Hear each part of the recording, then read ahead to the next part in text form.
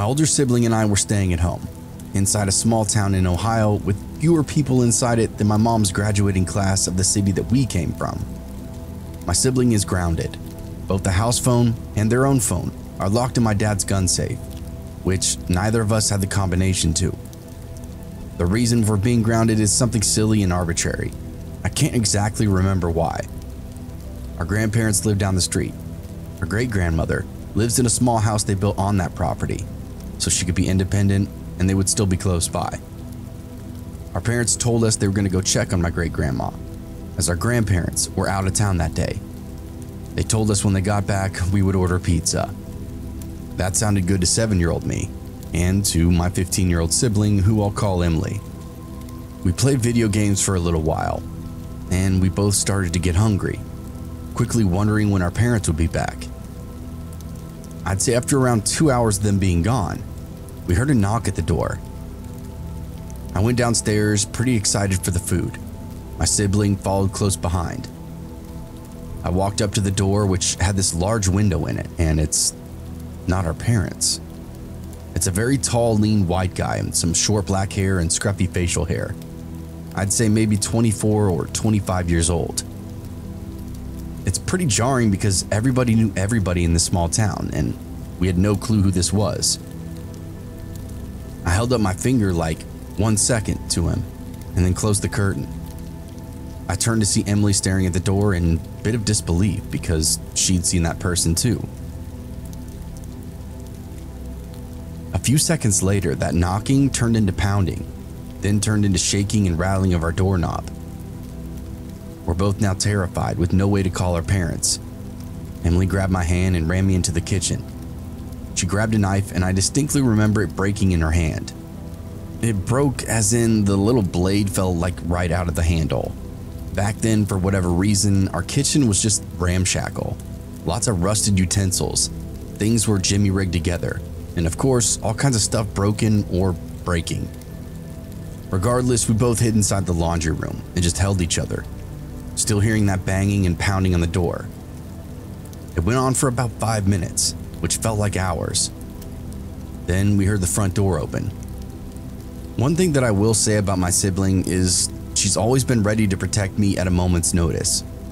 They were ready to jump up with that shitty knife and defend me that moment the dude was upon us. Instead, it was my mom rounding the corner, holding up 2 pizza boxes and wondering why her 2 kids were in this crumpled up heap of tears on the floor. We both stood up and ran to tell her about that man outside, but we were met with laughter. My dad was outside talking to him. She said he was asking about buying a broken down car that's been in our driveway for a few months. He was apparently a mechanic.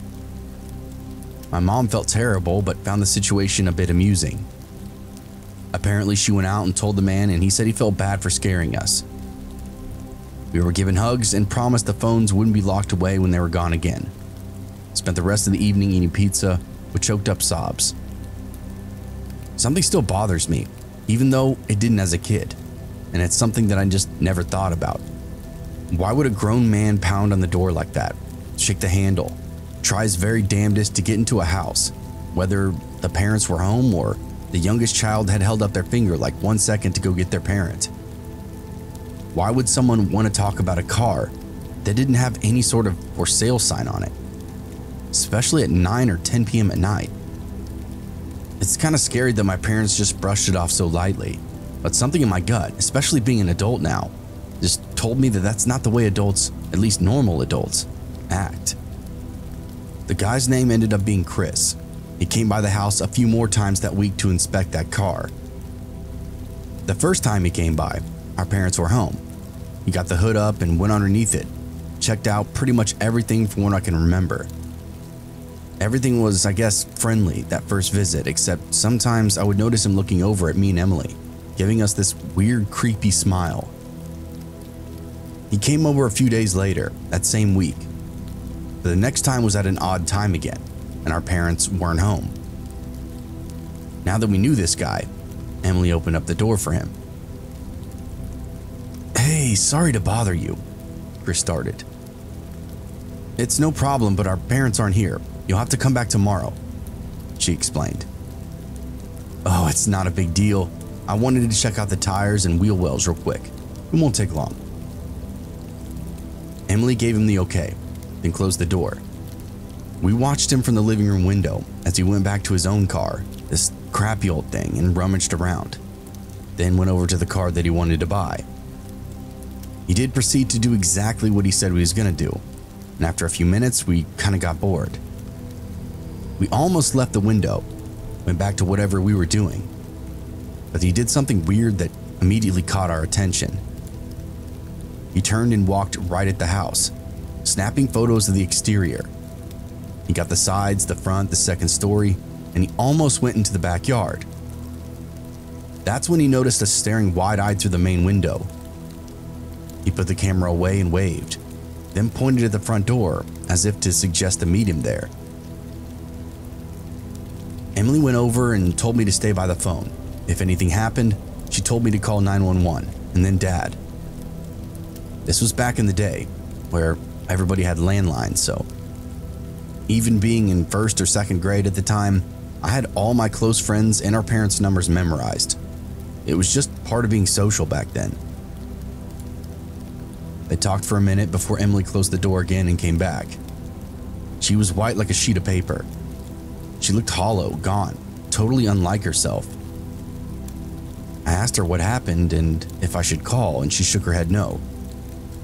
To this day, I still don't know what Chris said to Emily.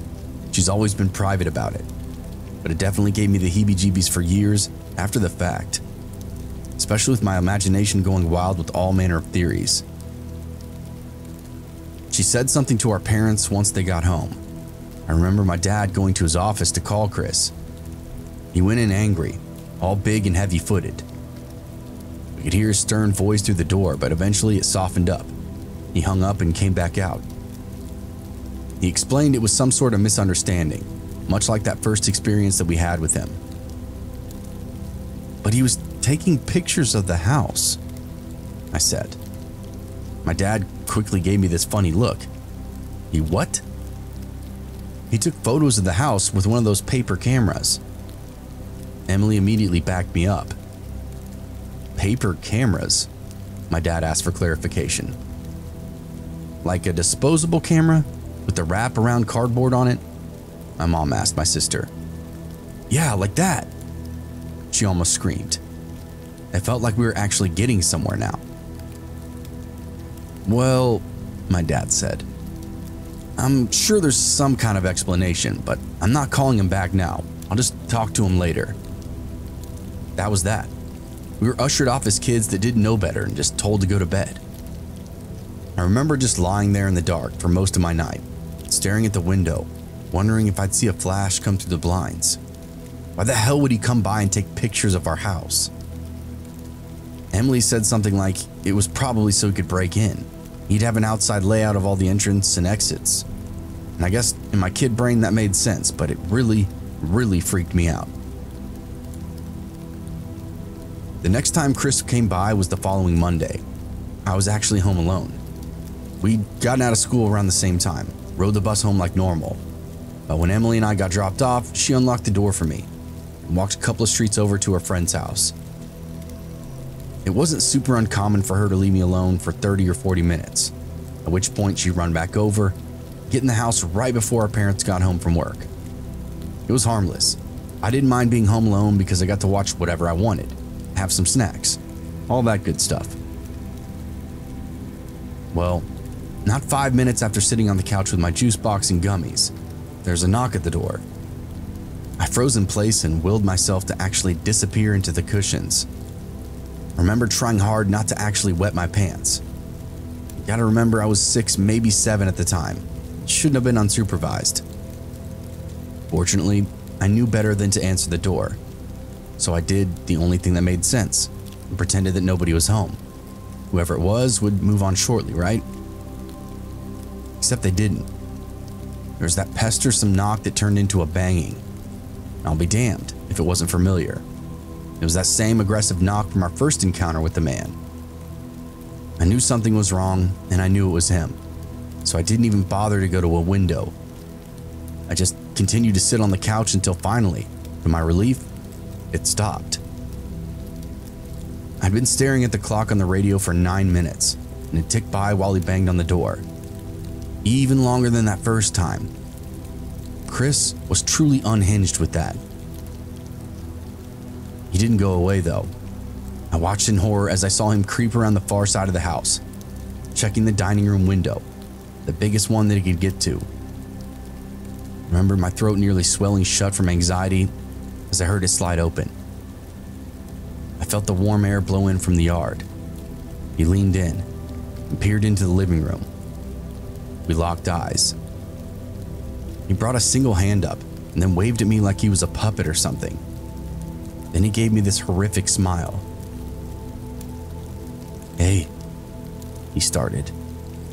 I didn't say anything. "Mom and Dad home?" he asked. Still nothing from me. "Yeah, I didn't think so." He crawled the rest of the way through the window frame. Still, even with him in the house, I couldn't move. To this day, it was the most fear-inducing experience of my life. I couldn't see what he was doing as he moved through the house, somewhere down the hall on the other side of the dining room. The only things down there were Emily's bedroom and my parents' bedroom, and the front door to the outside, before eventually circling back to me in the living room. He never came back down the hall, so wherever he went was in one of those rooms. Eventually, he comes back out, waves at me, says goodbye, and then slips back through the window. I'll never forget seeing his arms snake back through that opening and pull the shade closed behind him. Truly nerve-wracking, just covering his tracks right behind him in front of me.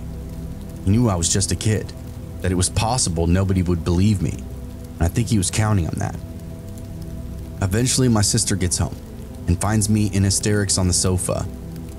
I started shaking after he left from the fear, spilled my juice box on the couch, which sent me spiraling even further, thinking I was now going to get in even more trouble. Anyway, I told her what happened, or tried to.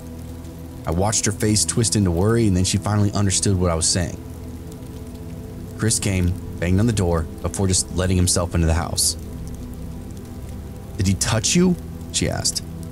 I shook my head no. Emily nodded and ran to the phone, called my dad, and before I knew it, both parents were spilling in the front door.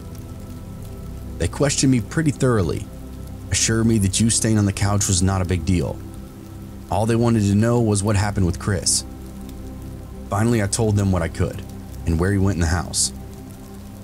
"Which window?" my dad asked. I pointed to the one in the dining room. "Okay, and then where'd he go?" "Down the hall," I said. "Okay, and then what?" I shook my head and started crying again. My folks and Emily all shared a look, and then they quietly agreed to go check their bedrooms. They understood he must have gone in one of them. A few minutes later, I heard Emily make this weird sound, like a yelp. Our parents quickly rushed in. In the moment, I really wasn't sure what they found, but later, it was all kinds of weird stuff of hers that went missing. Panties, a hairbrush, pictures from her corkboard. Super creepy and stalker stuff.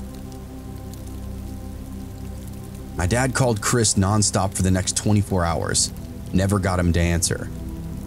He never came by for the car. He never paid us. He never picked it up. The whole thing was a ruse just to get close to us girls. Chris would end up being arrested years later, by the time I was in high school. We all had that moment of what the fuck, and we saw his photo in the paper. Turned out that Chris wasn't even his real name, and he certainly wasn't a mechanic. He was a career peeping Tom and a sexual assailant, known for targeting families. I consider us super fortunate to get off the hook when we did. Knowing I was alone in the house with somebody that was so violent, creepy, and unpredictable is just a sickening thought, and everyone in my family shares it. His history of crimes and abuse is appalling, and it only seemed to escalate after our initial encounter with him. As for our incident, my parents called the police and filed a report, but never saw him again. Not until that mugshot in the article like 10 years later. I remember my dad would periodically call the number Chris gave us, just to see if anybody would answer. He did that for years. Part of me wonders what he would have said. Chris would have picked up.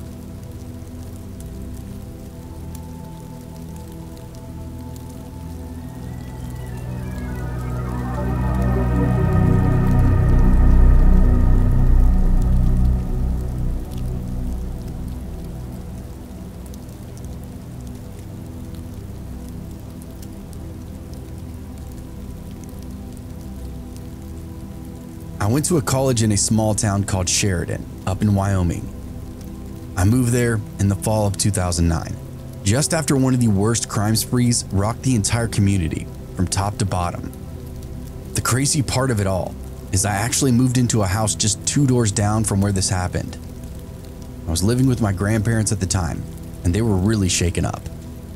I remember my grandpa just sitting awake at his desk until 2 or 3 a.m. every night, glass of whiskey in one hand and a gun near the other. He's a Vietnam vet, takes security very seriously. After that crime wave, he just went back to his survival instincts. I was new to the community when all the information was rolling out, so it was a little hard to follow. I'll give you the breakdown the way that I understood it all. There were 3 boys in Sheridan that ran together and were known for causing trouble, petty criminal behavior. Their names were Wyatt, Darmy, and Dennis, who was the oldest at 18 at the time. To me, these names meant nothing, but for the people of Sheridan, they were well known, and usually the first to be fingered for a lot of the basic crime that happened around town. From what I gathered, it sounded like these 3 had been on a bit of a tear in regard to shenanigans, created so much whirlwind destruction that they had it in their heads they needed to get out of town. This was all in their heads as they were teenagers, 15, 16, and 18. Nothing they were doing was actually really that bad. Still, they convinced themselves they were career criminals and about to go on the run. So they start allocating the stuff that they thought they would need, namely money. A series of overnight robberies landed them with a small pile of cash, a few items of value, and a handgun. Wyatt procured the weapon from a car that he'd broken into and handed it over to the group. From there, they felt like they'd reached it big time. They could start robbing people for real now. I believe it was within the same 72 hours of stealing the gun, they broke into the Ernest house in the middle of the night with the intent to take everything of value. They weren't expecting to find Bob and his wife asleep in bed, but they were prepared for it, now strapped with a handgun. They ordered Bob and his wife on the ground, but Bob did not like that. He rolled right out of bed and approached the boys, telling them to get out of the house. One of the boys pulled the trigger without hesitation. Bob took the bullet to the chest and died right there on the floor of his own bedroom. His wife stayed in bed and just watched the whole thing happen, which easily was the most tragic part of the story. The boys immediately realized they fucked up. They just discharged a firearm in the middle of the night in a township with less than 14,000 residents.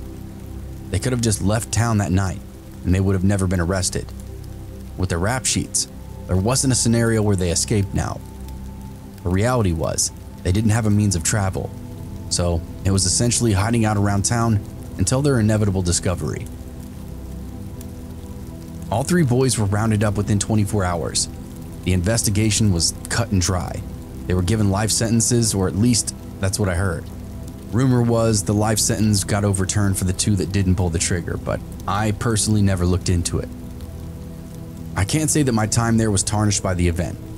The community was still beautiful, still had little great social pockets, but I can't say that I wasn't affected.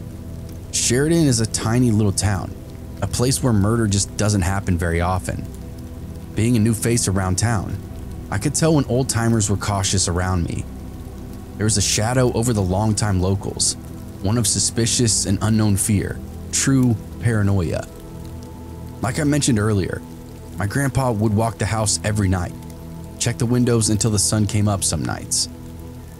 The neighbors were reserved, elderly folk around town the same, but the college was even stiffer. All the staff were a little uptight, worrisome, the students kind of the same. The student body was big for being such a small town, because many of them were transplants from other areas, like myself. We were all shocked to hear about something so heinous going down just a couple of streets over. It made us look at other students with caution, like anybody could be a thief or a murderer. I remember that first semester being some of the most uptight energy I've ever felt, not just at school, but everywhere in town. Rest in peace, Bob.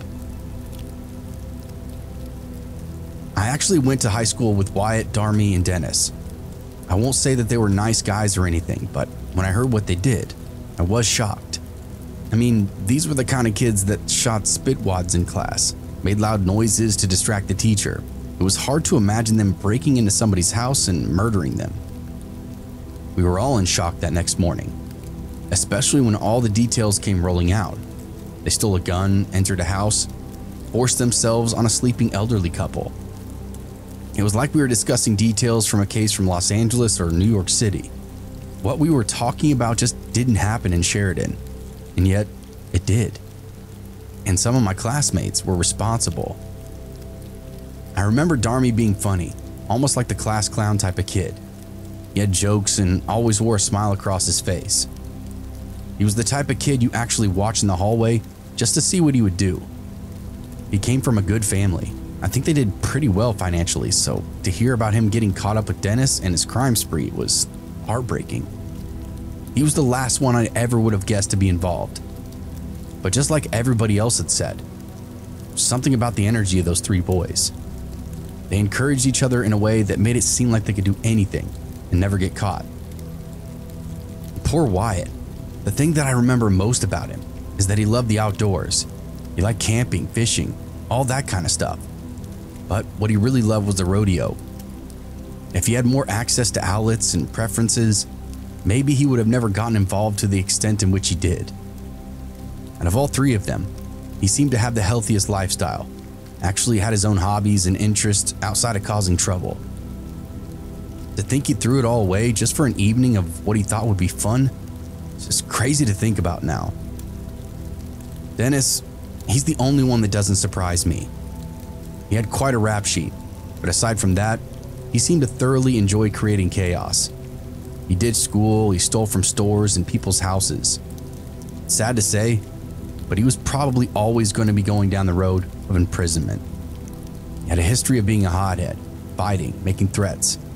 There were even rumors about him hurting animals. Being kids, we did the only thing we could and just avoided him. It's sick, I know, but I'm grateful it wasn't any worse than that night. My friends and I had nightmares the rest of the school year about that group of boys breaking into our own homes, killing our parents in the same exact manner. And I guess it really wasn't totally out of the question. A boy like Dennis, he had enemies, kids at school he didn't outright like, and all it would have taken was just one little suggestion. He might have broken into a different house that night. Maybe even my house. As hard as it is to think about, I was there the night that Robert was killed. I lived next door to the Ernest for years and years. Would have never thought that something like this could happen to Bob. There's no warning, no lead up to the strange events or confrontations, nothing. And that honestly to me is the scariest part. This one really hits hard because of the outright randomness of the act itself. These boys just picked a house that looked dark and empty and even wealthy and just fully committed to the robbery. It was well after dark, but I don't remember the exact time. I was actually asleep when I started hearing something weird outside. Walking, talking, voices. I could tell they were trying to be hushed, but weren't doing a very good job. This actually put me at ease that night. I figured it was just somebody getting home late. Surely somebody committing a crime would take much more caution and be quiet in their actions. Whatever the case, they made a few laps to the Ernest home before slipping through a window. I believe one of the ground floor slats to the basement was it. A lot of the homes around here have basements. The windows are pretty easily forced in with enough pressure. Ours had previously blown out with a hard enough windstorm. Well, being half asleep inside my own house, I figured whoever it was had gotten into their own home. I didn't think they'd slipped in through a window. It was quiet after that. I almost fell asleep until the yelling started. Suddenly there was commotion next door. I had no idea what was going on. I thought maybe a fire or some other kind of emergency until I realized I was hearing lots of different voices, none of which I recognized. Don't move! Stay in the bed or you'll get hurt! Don't fucking move! Tell us where the jewelry is. Tell us the code to the safe. This, as well as other manner of threats, were being screamed at the top of their lungs. It felt like a lifetime that I listened to it all, but in reality it was probably just 90 seconds. The hollering went back and forth, most of it just being outright demands. Then I heard a bit of a scuffle. At this point, I was getting out of bed, thinking about reaching for the phone when I heard it. The unmistakable blast of a gun being discharged. I remember immediately hitting the floor, thinking bullets might stray through the walls and pass through my own home. We were close enough that it was a real possibility, as the light from the gun blast flashed through the windows. I crawled to the phone and dialed 911. I found the line busy. Everybody on the street was apparently calling the police as well. This was a good thing, as whatever I chalked it up to a late-night neighborly excursion was obviously something much more dangerous. I dialed again, had the same result, so I just waited. This was a huge mistake, as the things I heard are still with me to this day. I could hear Bob going through the motions of death, even a whole house away. A thud, a grunt, another thud, then haggard breathing and gurgling. It's horrendous. This was a guy I knew very well, a pillar of our own community. Couldn't imagine what could have led somebody to kill him. Then I could hear his wife, sobbing, screaming, pleading for help, probably also trying to call the police. I could also hear the killers, whoever they were, panicking and running desperately around the house, knocking stuff over, scrambling for valuables, before ultimately spilling out through the front and back doors and bolting in different directions. I sat there in a panic and waited to see if anybody would break into my own house. It might be a natural hiding place after such a crazy crime. Fortunately, nobody tried my doors or windows, so I figured they were just trying to run and not hide. Next thing I knew, my house was being lit up with red and blue sirens, cruiser after cruiser pulling into the Ernest driveway. An ambulance, EMT crews, even the medical truck from the fire department rolled up. Again, this is a very small town. Something so out of character for us was a full-scale call to action. Everybody wanted to be on scene, make themselves available after such an evil act. The boys didn't get far. Hell, Bob's wife knew a couple of them by name. They were rounded up by night or in the morning without incident, booked, and then justice was served. They all made many attempts to overturn those lifetime sentences that they received, to which the Supreme Court denied. As for the rest of us, the town was not the same after it, at least not for a few years. We're like Mayberry before the murder. Some of us literally didn't lock our doors to our homes, cars, or anything. We just didn't have that kind of criminal here. Since that killing, times have changed. We actually had a few more since. People seem to react less and less now. The younger generation just aren't as fazed, don't seem to care what happens in their own community, as long as it doesn't happen to them directly. It's a very strange way of thinking, one that I don't understand, but hey, I'm an old-timer. What do I know? I've been retired from the police force for nearly a decade, but I was on duty the night those boys killed Robert. It was a truly tragic incident. Almost an accident, honestly. Those boys were stupid, wild, and up to no good. But I can't say that any of them have the heart of a murderer. I think one thing led to another, one bad decision after the next, and soon they were just in too deep. And to this day, I've never gotten a call like the one I did that night. We got radioed for the Ernest house just like everybody else that night. I worked for the local precinct, not the county sheriff's department, so I was one of the first to get there. The street was lit up from all the neighbors coming outside, half of them armed themselves, standing alone on the street, waiting to hear what was going on. We taped off the property and let everybody know to stay back and put their guns up. Sheridan Police Department has you covered. First thing was securing the scene and getting poor Linda out of there. His wife was in absolute hysterics, and Robert was actually still alive. Just as we got the scene cleared and everything taped off, EMTs arrived, got the victim loaded up and transported to the hospital. Unfortunately, he died there that night. The gunshot wound was just too much for him at close proximity. Bob was an old guy, a military vet, so it was just tragic for us to see a guy like that from our community get gunned down in his own home. Linda gave us the name of one of the boys, and it was just downhill after that. The second that she said Dennis, I knew he'd only have certain individuals with him during such a high energy crime. Like I said earlier, these kids were dealt with a lot, but we never saw anything like this coming. Dennis grew up with a history of poor behavior. Getting in fights at school was a big problem. We'd caught him vandalizing stuff before, as well as a lot of theft and burglary. That being said, all the times we busted his ass, he was under 18, so couldn't really do anything and not much happened. His family didn't discipline him in a way that mattered, so Dennis just kept having this latchkey lifestyle right up until turning 18.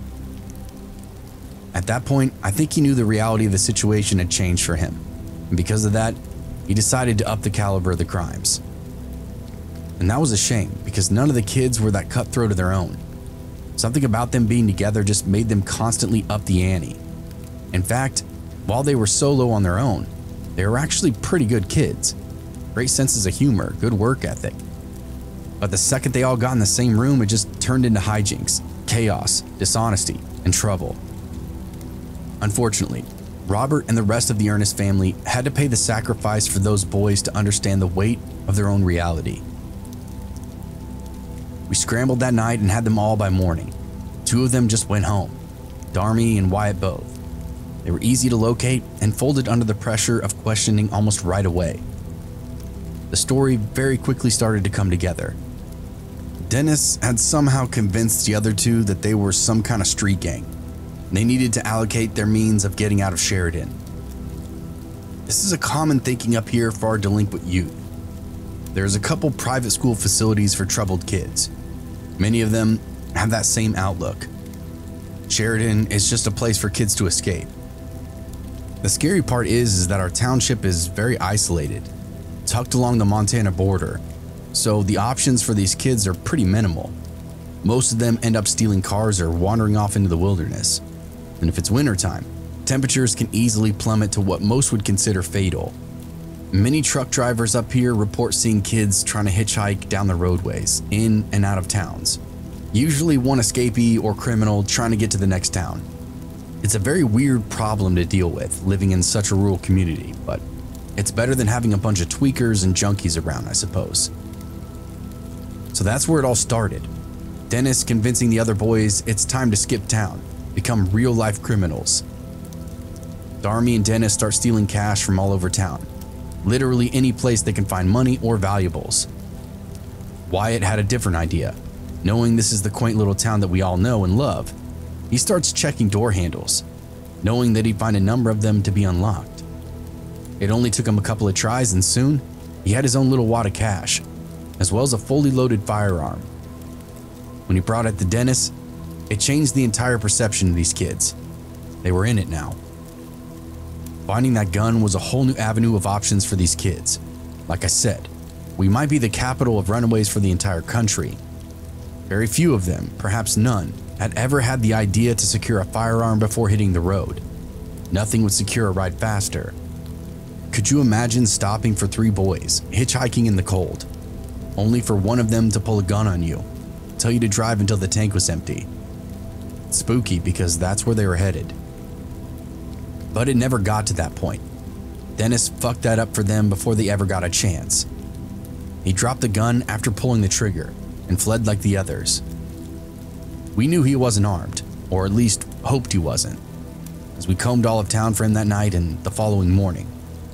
He knew going home wasn't a smart move, so he hopped from one friend's house to another, doing his best to avoid all the usual places he might be. One tip came from one local walking their dog in the park that morning. They said that they spotted Dennis cutting through the area. We swarmed the whole park, but he vanished. Those kids that wander at night know every little avenue of escape. Still, it wasn't even an hour later we had him cornered between a nearby neighborhood and some businesses. He surrendered, agreed to come with us, and proceeded to dodge every question we threw at him. Once we explained that we already had Wyatt and Darmy in custody, they'd flipped and ratted him out. Then he started to talk. Did his best to try to pin it on the other kids too. It didn't work though. Wyatt had carefully laid everything out for us, even admitted to finding the gun and handing it over. We even had Dennis's fingerprints on the gun, as well as Linda Ernest's witness testimony. All three boys received life sentences, but Darmy and Wyatt later had their sentence adjustment, 25 years for the killing and 10 years for the break-in, a total of 35 years behind bars. They'll be 50 when they get out, and many of the locals around here didn't care to hear about the lighter sentence. Bob was a local businessman in town. He had the respect of just about everybody you can think of. The craziest part of it all to me is that it happened 15 years ago. I've been retired for a while now, but for many of us long-timers, that murder still feels like it happened last night. Hell, to this day, nothing like that has ever happened again. There may have been 2 clear-cut killings since then, but they were both like parking lot disputes, or both parties were aggressive until somebody went too far. No one has been gunned down in their own home since Bob. If we hadn't arrested them as quickly as we did, who knows what that body count could have actually been.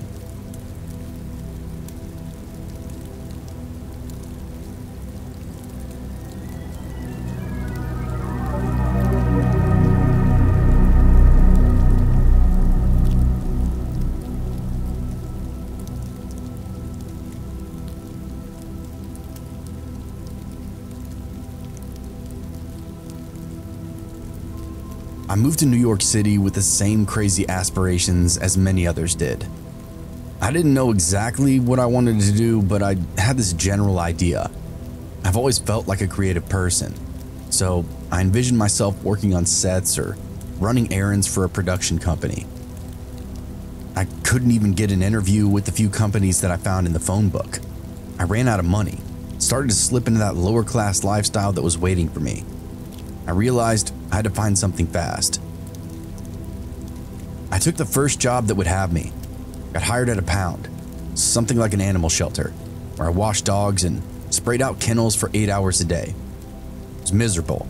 I hated every second of it, as they weren't friendly animals. They were kind of scrappy fighters picked up from the streets of New York City. Every shift was this battle of supremacy inside this animal shelter. Getting nipped, bit, pissed on was just part of the gig. The other issue was that I smelled like wet dogs pretty much all the time. It made it hard to book interviews after my shift, as I always had to run home, shower, and then change. By then, all the offices that I was trying to get to were closed. Honestly, it was just a lose-lose situation on both ends for me. Some time went by and I just wasn't adjusting well. Keep in mind, I was 22 years old at the time, and I think this was back in the early 2000s. So, unfortunately for me, my living conditions created a situation wherein I started drinking every day. I had a few friends that I'd met from bars and my place of work, as well as neighbors in the building. It wasn't uncommon for us all to get shit-faced on our days off, blast music, and play beer pong. We were all broke as fuck, but we got together. We would always scrape some cash together just to party. This wasn't what I moved to New York for, so it dried up pretty quickly, especially since we were all tight when it came to budgeting and having our bills paid. As I drank more, I started showing up late for work, started performing poorly and complaining. Then a couple of weeks, I got shit canned. Par for the course in the city because there's a line of people waiting to replace you. I think I got fired in October, just had just enough money to scrape by for another month, maybe 2. I remember hitting rock bottom that winter, the one that left me shivering in the darkness of my own making. I was already living in a real slum, a truly scary place, and I couldn't wake up from the nightmare. Struggling to make ends meet, working as much as possible just to keep a roof over my head, but it never seemed like it was enough. The city was this cruel mistress, always demanding more, always taking everything I had, without ever so much as giving me another opportunity. That's just the way of life in these busy metros. If you aren't already established or at least have your ducks in a row financially, the city itself will swallow you. It happens to folks every day, falling by the wayside. And I'm not even talking about the COVID times. New York City has been hard living for a century, and I'll bet the bank on that. That being said, moving there was my choice, and now my mistake too. I should have never moved to such a fast-paced, high-economy city with nothing but daydreams inside my pocket. As you can imagine, I was evicted from my apartment, a dingy little hole in the wall that I'd called home for a few months. The landlord did not care that I was struggling, that I was doing everything I could to pay the rent, just wanted me out. He wanted my stuff gone too. I was left with nothing, no place to go and no one to turn to. The anxiety was suffocating. The fear of being alone and vulnerable in a city that did not care. It was a fear that I'd never dealt with before, honestly. Once I ran out of money, all the people that I called friends quit fucking with me. Wouldn't even answer a call or an email.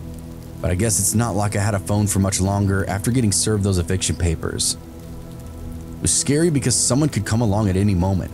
Police probably. Literally forced me out of the apartment that I was in. I couldn't eat, I couldn't sleep. Just biding my time, looking for any kind of option to get the rent paid. The other thing was all my stuff.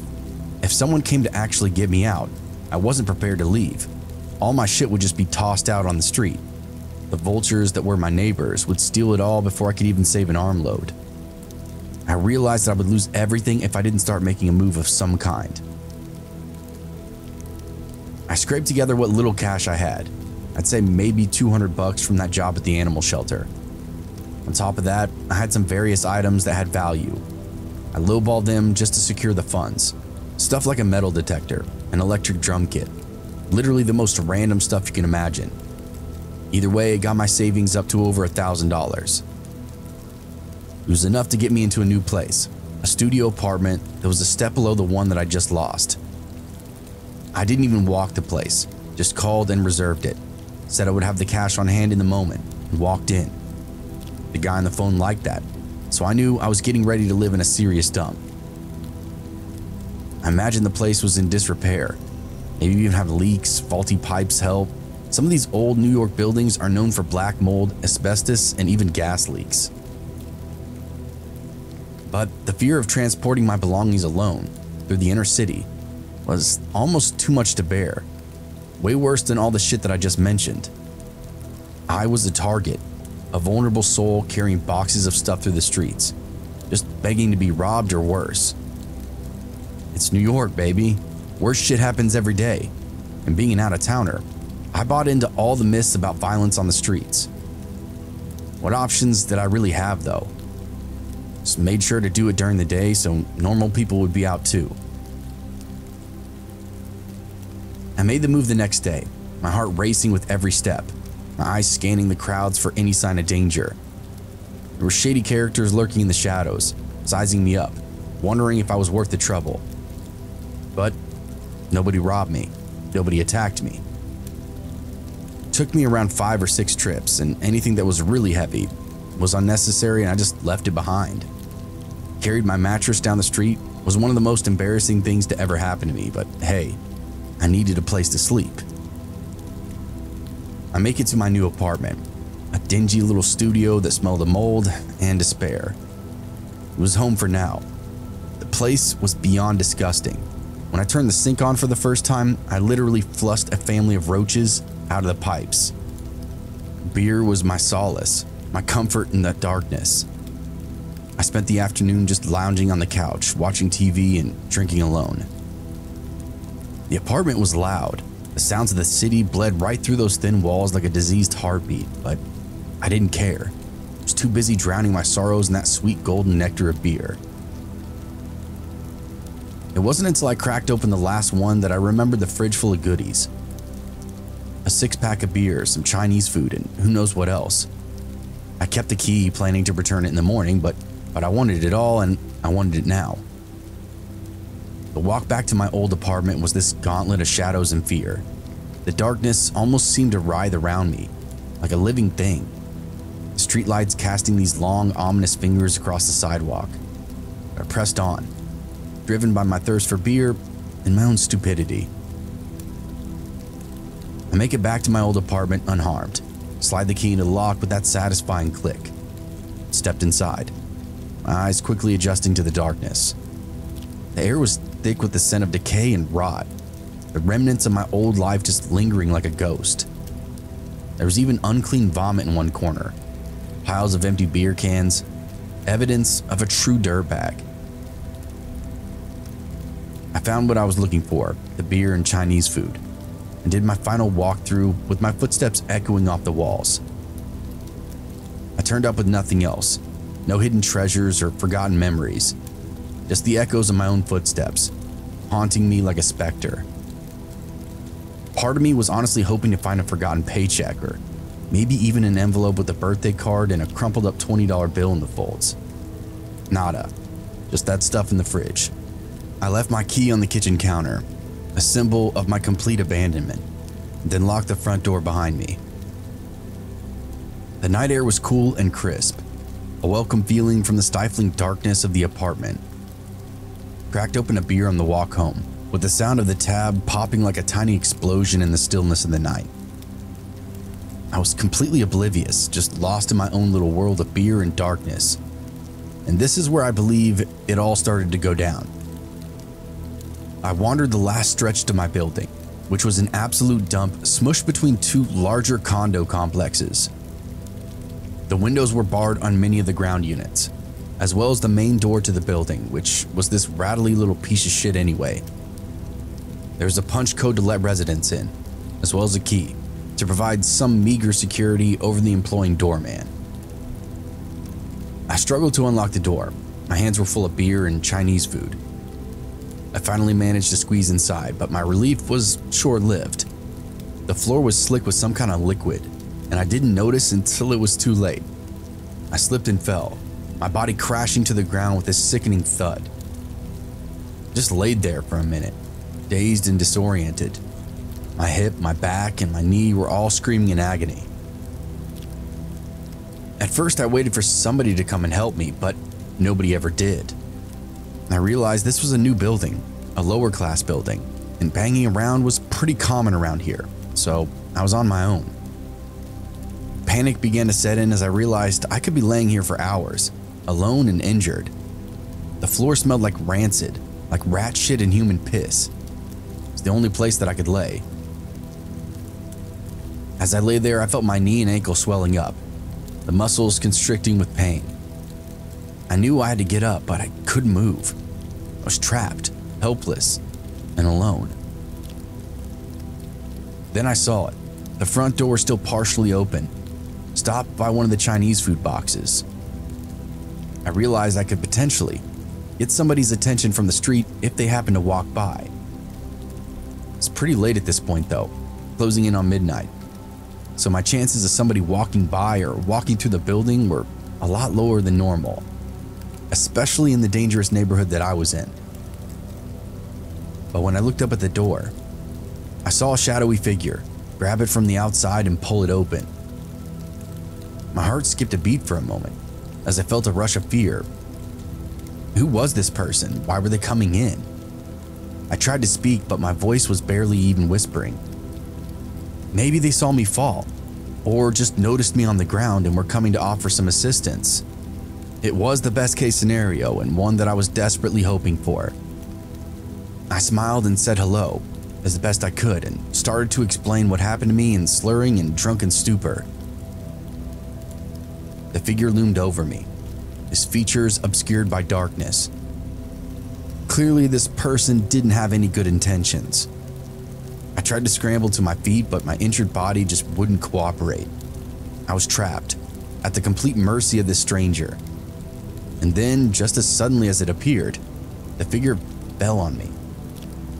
I fought back at first, but the guy grabbed my head with both hands, then slammed it into the floor. Nothing but stars after that. He rummaged through my pockets, took my shoes off, checked every little nook and cranny that might have something to offer. And get this, he even took my beer. As I lay there getting rifled through and robbed, I realized this was probably just some random homeless dude going through the area, and no call to the police would really yield a result. Either way, I just did my best to fight back, but in the state I was in, I couldn't even give him trouble. He emptied my pockets out and took everything, then disappeared back through that door. He didn't assault me anymore besides that initial headbanging, but he was filthy, smelly.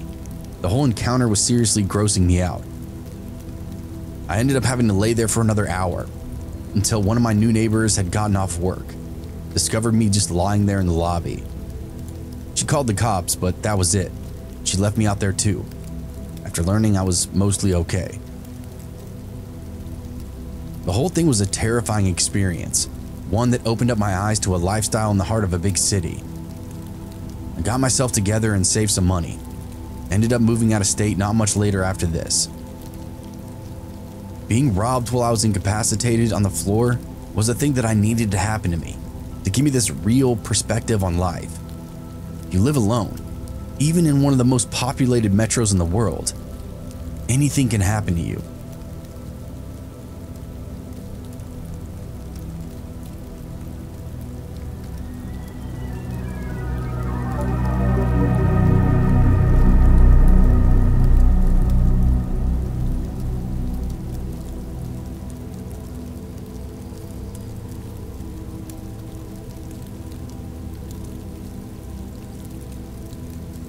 I live in LA, in the suburbs. It's a pretty nice neighborhood. Most of our neighbors are pretty wealthy, but it's still not unusual to hear those ghetto birds late at night. On the night the story takes place, an airship was right over our house. The spotlight kept shining back and forth. I had my wife and toddler son asleep in the room with me. Neither of them had woken up. I thought it might be best to pull out my shotgun out of the safe and get her loaded up. Just to be sure, I grabbed my Remington pump and just loaded it up with double-aught buck and slug. Went out to the living room and locked the bedroom door behind me. Yes, we have a house lock on the bedroom door. I turned off all the interior lights and then turned on all our exterior lights in the yard.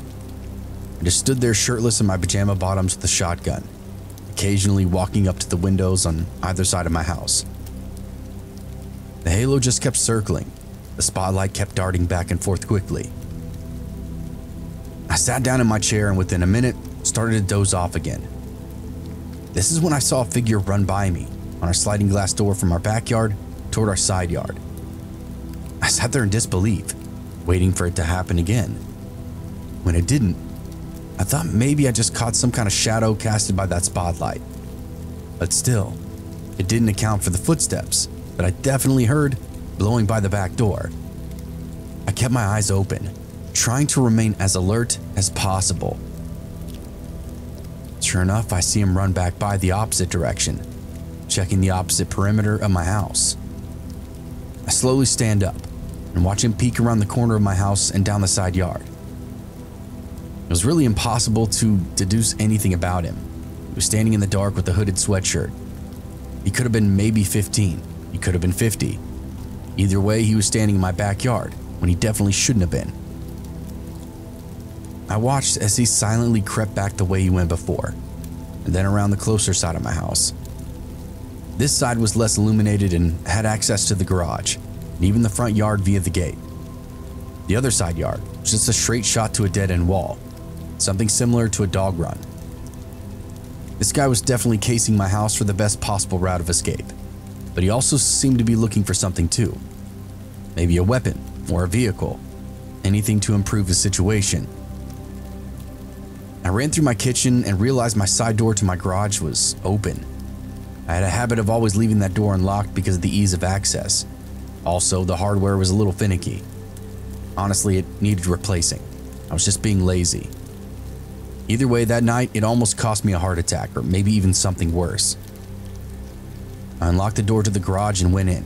I tried to lock the door to the side yard. He was already at the door, turning the knob and pushing it though.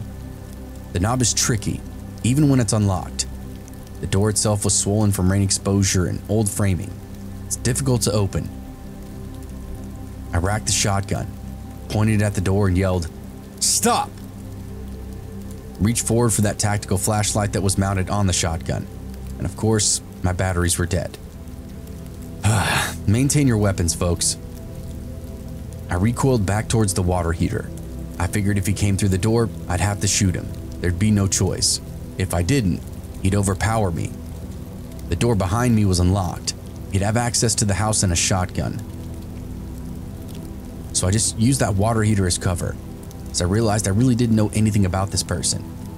He could potentially be armed. I realized then that I had to pull the trigger the moment that door opened up. If he had a gun and I hesitated, he could blast me first, get to my family that was sleeping upstairs. We all think we're going to be heroic and steadfast and resilient in those moments. And I probably would have stood my ground because I had my wife and son to protect. But the last thing that I wanted right then was to pull the trigger, hear the blast, and have a man die violently in my house.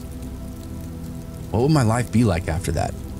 Would I have to get lawyers and lose my house, worry about retribution, have to look over my shoulder? Sometimes I'd lay awake at night, thinking about blunder that I said in conversation or a mistake that I made driving. Would I relive that moment I killed that guy over and over again while I was trying to fall asleep? The problem ended up solving itself though. The guy stood there, hand on the door but looking behind him, as the cops rushed up to the side gate, flashlights and lots of yelling. 10 different commands all being screamed at the same time. They reached over and got the gate unlocked. The guy was on the ground. I put my shotgun down on the other side of the door. A female officer shined her light through the side door window and yelled, "Sir, get inside!" I went back into the kitchen and locked the door behind me. I then cracked a beer and took this long pull off a bottle of tequila. They arrested that guy. Then the helo carried off about an hour or so later. Then they were all gone, except for a few neighbors who were now awake. I went outside and locked the gate. Went back to bed with a dry mouth and heart racing. My wife finally woke up, asked why I'd been sleeping. I'm fine, it's just insomnia. I didn't want to tell her then, not at 3 a.m. She'd freak out, and that was the last thing that I wanted. I called the next day to see if I could get any more details. The watch commander told me the guy was a 16-year-old kid from the neighborhood. Later, I found out he ran away with my neighbor's kid, with no previous record, who had wealthy parents. Got caught breaking into a friend's house. Took the cops on a chase, ditched his car a block away, and then ran like hell. My yard was probably the darkest and most shaded, so he hid there. I never mentioned the shotgun or almost killing him. The less they know, the better, as far as I was concerned. The kid would be a man now, in his early 30s. I've never seen him, but the kids he ran with all definitely have kids of their own now, and drive minivans and careers. Wherever he is, I hope he's doing better. He may or may not know that he was one door's threshold away from a violent and painful death. I want him to know, but I don't want him to know now, you know?